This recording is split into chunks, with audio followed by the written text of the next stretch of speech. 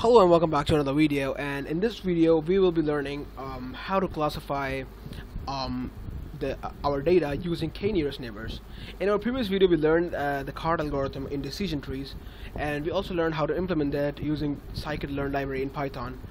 Now in this video I will be covering all the theoretical concepts that you need to understand k-nearest neighbor, and in our next video we'll be learning how to implement that in Python.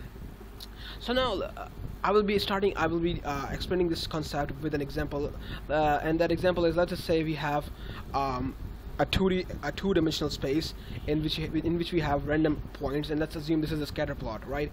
And what we can say is that each of these points belong to either of the class A or class B, right? So let's just say the positive one was belonging to class A and the negative one was belonging to class B, right? And then let's say I introduce a new point. This new point I have denoted with a question mark is the point that we need to classify. Our goal is to classify this new point, whether it belongs to class A or class B. So how do we do that?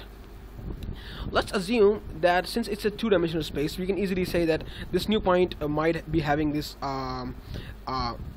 this random coordinates. So this one has x1 and y1. So I have denoted this as x1 and y1, which is respectively for x-axis and y-axis, right?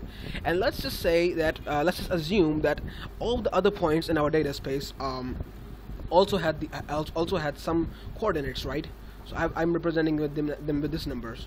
Now this points, these numbers don't have nothing to do with the diagram right here. I've just written them just for the sake of example, right? Now the idea behind k-nearest neighbor is that what we can essentially do is we can just go ahead and calculate distances between our new point and each of the other corresponding points in the data space. And what the algorithm basically does is basically calculates the distances between each and every point, and the one point that is nearest to our point will automatically be concluded as the nearest neighbor of that data point. That's the basic idea. That's it. But how do we do that? Let's just say we wanted to calculate the distance for each of the points, right? So we can just go ahead and use the Manhattan distance. Now in general we can use Manhattan distance, which is the most commonly used formula when we are basically doing k-nearest neighbors, but you can definitely go ahead and use other distance formulas such as Euclidean distance, but I am just using Manhattan distance here. So let's just say I've calculated the first one for you, and I've shown it how it's basically done, how it's basically being done. And what I've done is I've actually subtracted x1 from x2 and then y1 from y2, and I've taken mods of both of them, and then I've added them together, and the final answer is 31. And similarly we have the answer for all of the data points in our data space, right? And by looking at this, you can kind of easily tell that this one right here has the minimum distance, so this one might be the nearest neighbor. But what was our original goal? Our original goal was not to just find the distance between this point. Our original goal was to classify. Now, which class does this point belong to? And let's just assume that the existing data points that we have in this two-dimensional space had random classes A, B, and I have just mentioned them right here. And what we can basically do is we can just go ahead and use the original answer from our previous table, and we can easily say that, well, since this is the nearest neighbor from this point, and since this point belongs to class B, this point also belongs to class B. That's exactly what we basically do in k-nearest neighbors. But here's the problem.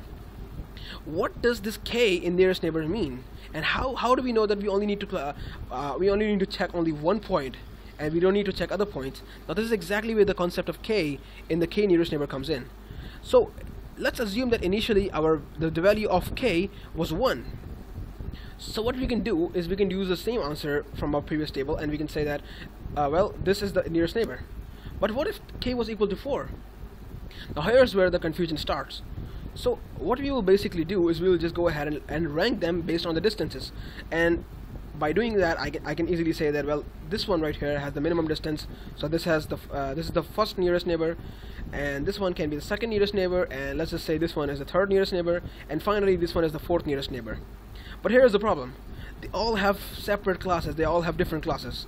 Now how do we decide between these classes, right? What we can do, and this is where exactly the concept of voting comes in, what we can do is we can just go ahead and count the number of occurrences for each of the class, and what I mean by that is we can just go ahead and say that, let's just say right here you can see that the B occurs 3 times in our result, and A occurs only 1 time. And since B is greater than A, the number of occurrences of B is greater than the number of occurrences of A, we can easily conclude that our new data point belongs to class B.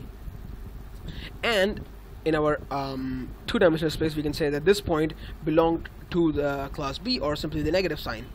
Now this is basically the whole idea, or the general idea behind the k nearest neighbors, and I've actually made it really simple for you guys. Obviously this is not where the k nearest neighbor ends. There's much more to this than what I've explained, but this is the general idea, and I hope you actually I hope you actually got this concept clear.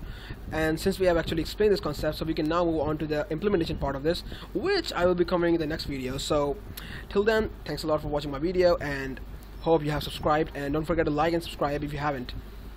Thank you so much.